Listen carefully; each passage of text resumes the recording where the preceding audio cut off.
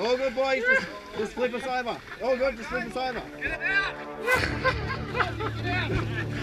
Get out!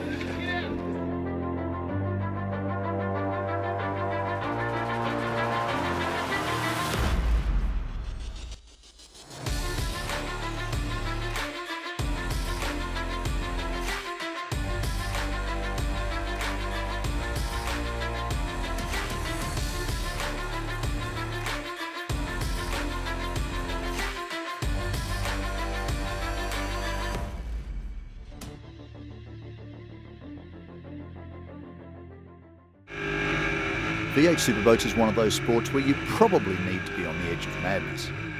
Imagine being strapped into an aluminium projectile that is capable of accelerating on water faster than a Formula 1 car. With a fire-breathing 1600 horsepower V8 engine tuned to within milliseconds of detonation, sitting just behind your shoulder. Now imagine sitting next to someone who your own sense of self-preservation says might just be on the edge of sanity, and hope they don't invert the boat in 3 feet of water whilst you're still strapped in.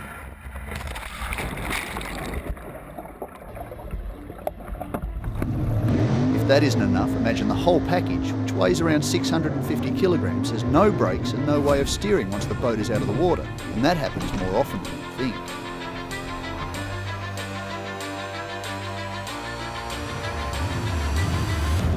Designed around the New Zealand concept of jet boats first introduced back in the 1950s, the premise for a jet boat is that it is powered through a directional jet unit drawing water through a grill under the boat. That water is then forced through twin impellers out the back at a rate that would empty an Olympic-sized swimming pool in just minutes, the jet unit also steering the boat. It is that drive system that gives the sport its name and allows the boats to be able to change direction at up to 6 Gs in very shallow water. The trick being that the driver actually has to attack corners. They can't let off the gas. When that happens, the results can be dramatic.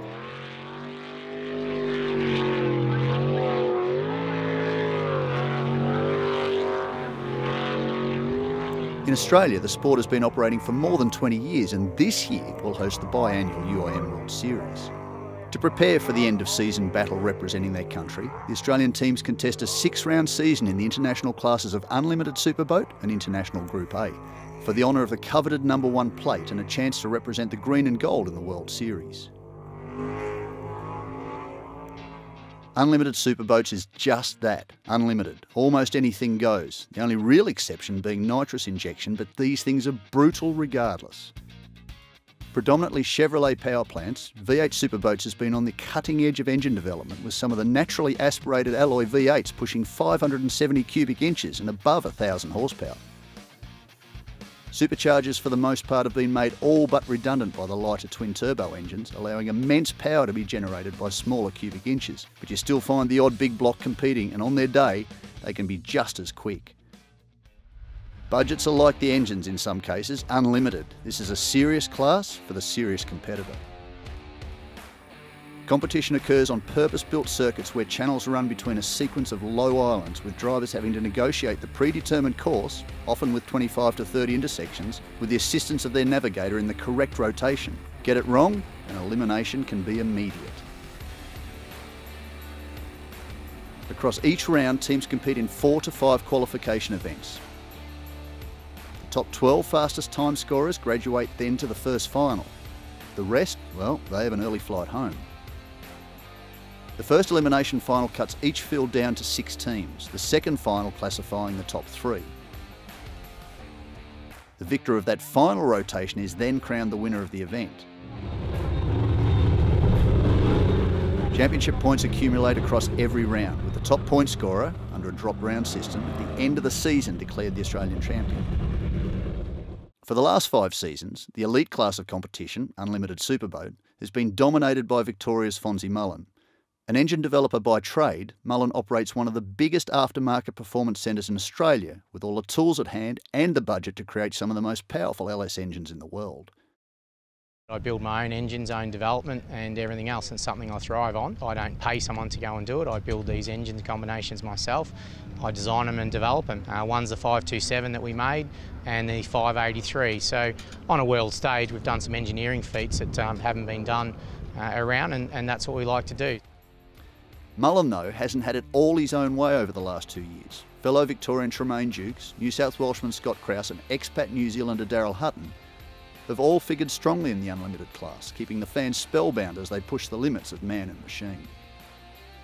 Whilst Mullen has been the most successful driver in V8 Superboats history, the last 2 seasons have seen the 6-time champion under attack. His 2017 title win, aided by the point-scoring system which rewards consistency, handed him his 5th consecutive Unlimited title despite winning just 2 of the 7 rounds. In contrast, his season-long rival Tremaine Dukes claimed 4 wins but fell 3 points short of the title, a result which still stings for the fan favourite. The last round at Cabarita, Fonzie left nothing on the track, neither did I. That was our big show. He didn't have boat problems, I didn't have boat problems. It was game day. We took it at the end of the day. Yes, it was very, very close, but you know what, we won it.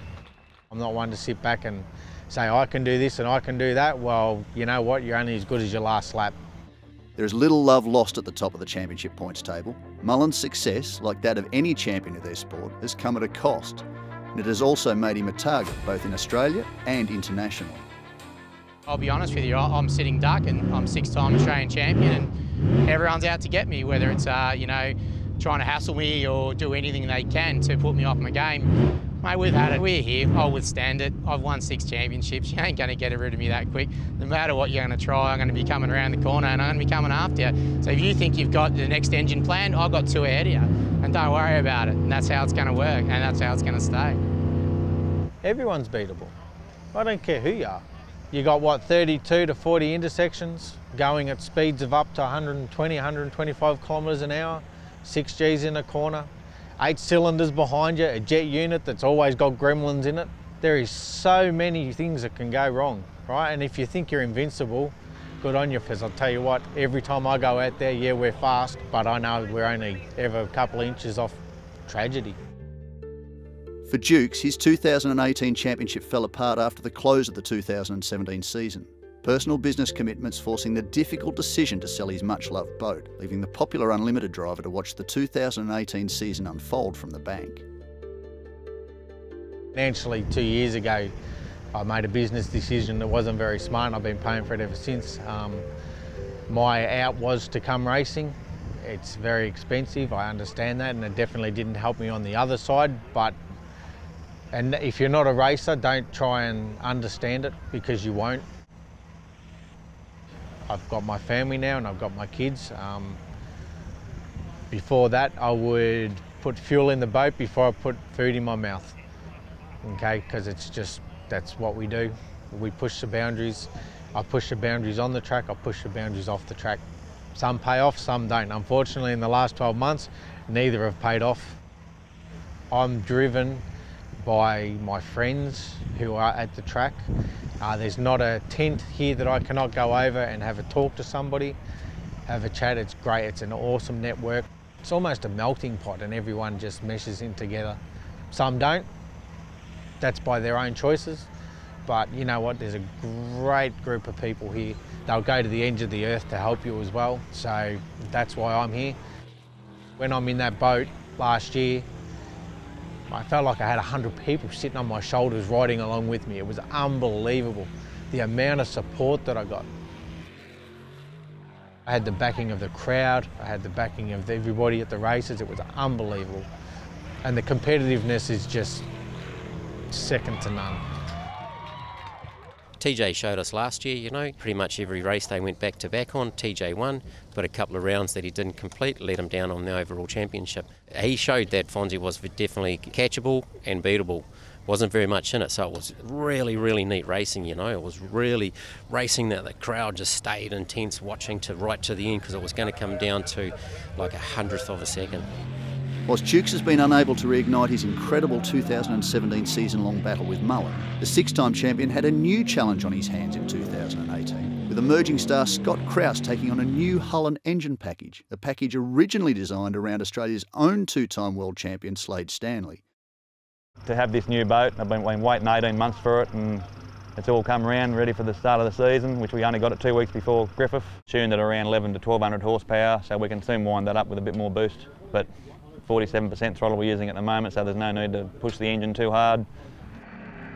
Whilst Krause stepped in to fill the vacancy left by Dukes, he wasn't the only driver who would step up to be a contender in 2018, with two-time Australian champion Daryl Hutton, widely regarded as one of the best drivers in the sport, finally finding some pace in a new boat and engine package that has taken more than 2 years to develop, a scenario which at times has left the expat New Zealander questioning his sanity. We went ahead as a team and brought this new boat to give us a year or 2 years up our sleeve before the World Series.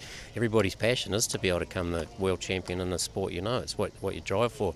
So we did that and we just went backwards. You know, the actual last time we ran our last boat, we were within half a second of Fonzie. And he's gone on to win the 5 in a row. So the man can drive and the man's fast, and so he's our benchmark at the moment. So we were half a second from him. We went to this new hull and we went backwards 8 seconds. Despite Mullen's domination of the championship and Krause debuting an untried and untested package, the season began with the reigning champion fighting to overcome a late addition to the Ramjet fleet. A new boat and engine combination which wasn't able to deliver the start to the season he was looking for, handed Krause victory first time out, although Mother Nature did her bit to contribute to the result. We had a fuel tank issue, so we only just got a new boat going. It's common knowledge we had to get a second-hand boat going in a matter of a few weeks. Didn't even test it. We had a fuel leak in the tank. We still ran a 39-second lap, only a second behind, and on the data, mate, we were miles in front of that. From there, the field returned to the new Keith venue in South Australia for the second time. The new purpose-built facility delivering another challenge to the reigning champion and yet another victory to Krause, giving him a strong championship lead heading into his home event in Temora. But he was under no illusions about who he was going to have to beat for the title. Fonzie, he's the man to beat. He's smooth, he's calm, yeah. He's got the money and the power behind him, so he's the man to beat. He's beatable. We've proven that. He's in a really good boat. He's got a really good engine package with a far faster twin turbo. He's got his own track here. He's won the first 2 rounds, which is fantastic. The first round was cut short, so it's not a true respective of where he is. Under lights at Temora, Krause was again the benchmark in front of his home crowd, battling Mullen and former national champions Ted and Derek Sagidis. In the second final, Krause stormed around for one of his best runs of the night. Behind him though, Mullen suffered a setback in his session to fall behind the Sagidis brothers and missed the final. Sadly, a technical issue with the official timing saw the result disputed post-round, but there was no denying the winner for the 3rd time in season 2018. I was having a ball. It was just all about having fun, and yeah, absolutely stoked. Rachel here, yep, got me through it. So, and all the pit crew, all the family, yeah, can't believe it. At the midpoint of the Penrite series, Krause held a comfortable lead in the Unlimited class. But one thing experience will tell you, is that you're only as good as your last run. Heading to the popular Cabarita venue on the north coast of New South Wales, Mullen knew he needed a strong result, and despite a tough challenge from New Zealand race winner Rob Colley and his impressive twin-turbo Nissan-powered Unlimited machine, Mullen was able to prevail in the final, Krause hanging on for 3rd. The 3 drivers separated by just half a second.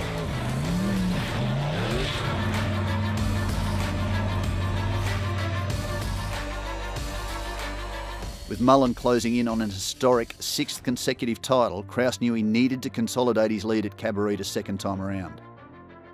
The testing rotation though and mounting pressure from his rivals had a dire effect on his weekend. The popular country mechanic clearly ill at ease behind the wheel. He's only got the 1 qualifying run on the board.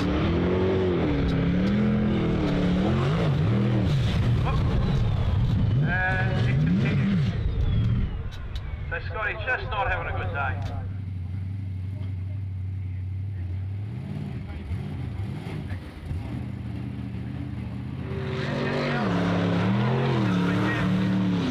Having faced a similar opportunity in the past, Mullen was cool under fire. But very quickly he too found himself in trouble. A mechanical failure during Saturday's qualifying leaving him with a very real prospect his championship campaign was over. That's not what we want to see. Both teams went into Saturday night searching for answers. Mullen employing the services of one of Brisbane's leading workshops to effect repairs to his unique twin-turbo LS power plant, the work continuing long into the night. By Sunday morning, the two teams were back at the circuit and ready for action, although it was clear pretty quickly that very little had changed. For Mullen, he and the team took a deep inward breath as Ramjet hit the water for its first run of the day. But very quickly, the team realised that their problems had multiplied and they had another issue on their hands. Whilst the points leaders were struggling to record a lap, former champion Daryl Hutton was on a resurgence, the two-time champion having finally discovered the sweet spot in the American automotive stinger. And he was very quickly mounting pressure on the top of the leaderboard.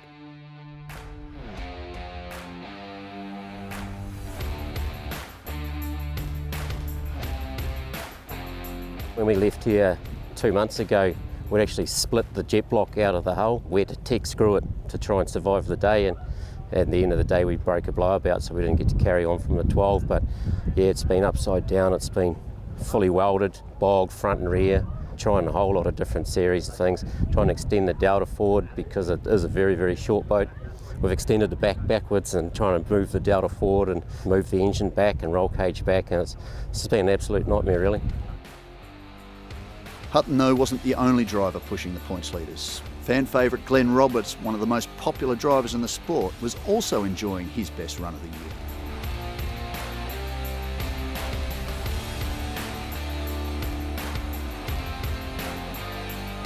With the clock ticking, Mullen was faced with his first likely retirement of the year, a throttle body failure prompting calls out to the fans on the hill and on social media to find a replacement.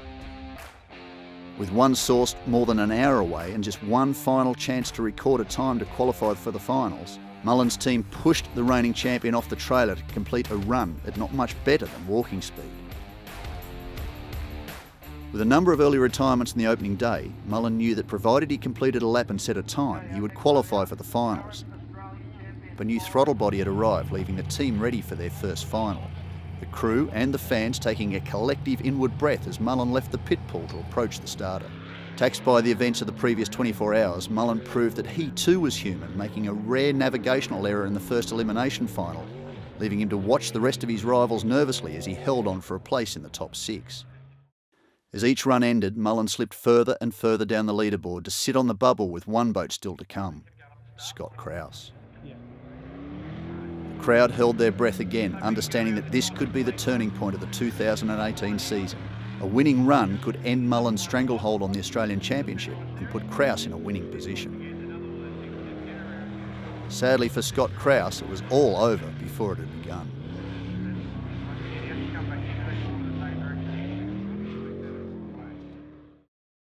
That was all the momentum Mullen needed, the reigning champion following up in the second final to set the fastest time of the weekend before improving it again in the final. Team Ramjet up till 3 o'clock this morning rebuilding this engine. We've wrapped. With one round remaining, Mullen had returned to the top of the point standings, but under the Australian competition rules, teams are allowed to drop their worst point scoring round of the year, so that put Krause back on top with a margin of just 3 points. It was all going to come down to the final round, a round which would take place in Scott Krause's backyard at a venue where he was the outright winner earlier in the year, with the added support of a home crowd. From the outset, it was clear that both drivers were intent on victory. As he had done for much of the season, Krause set a blistering pace from the opening qualifying session, leaving all in his wake. But as he had done over many prior seasons, Mullen kept his best until it mattered, ending qualifying almost a second clear of his rival. The setback in the first elimination final for Mullen saw him drop to second, but by the top 6 he was back on top, which is 15 100ths of a second faster than Krause with just one run remaining. A win for Krause would put the title out of reach for Mullen, but should Mullen win and Krause place second, the two drivers would share the championship trophy. Heading into the final, they knew the equation, but there was still one more twist to come: Daryl "Nutsy" Hutton.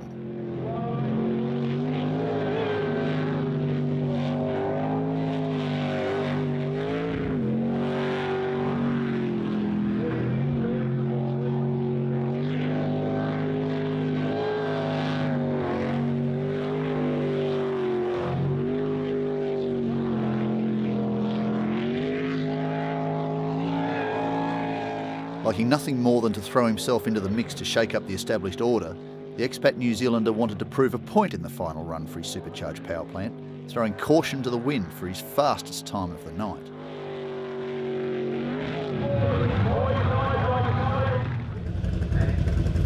Hutton improving by more than a second and a half to break into the 40s for the first time all night, both Krause and Mullen knew they would have to give it everything they had.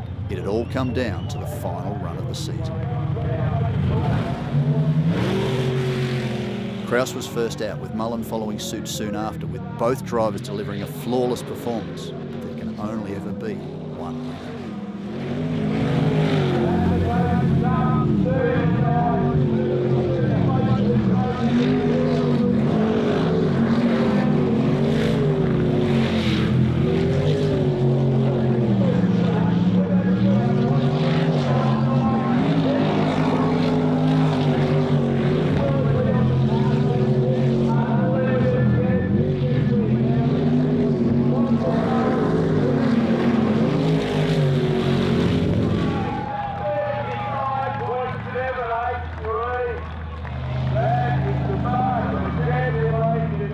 Mullen would take his third win of the year to move to the points lead, but Krause was just 4/10 slower and vitally almost a second faster than Hutton, giving the sport an historic first, a tied championship. Yeah, we were on the pace, but pumped out massive amounts of oil, so we were in trouble for the top three, and yeah, basically we had a little bit of pressure on us from some other competitors. So in true ramjet style, we just whacked some more boost in it, took some fuel out and said, well, it's going to last, and we're going to be on the top step of the podium. We've come in with a brand new boat, first time I drove it this year. We've got it 2 weeks before Griffith. We've done a fair bit of work on it, but we've got no data and we've got no blades and one nozzle, and we've just persevered with it. And I've just been learning to drive it as hard as I can without spinning the wheels, and it's been an experience.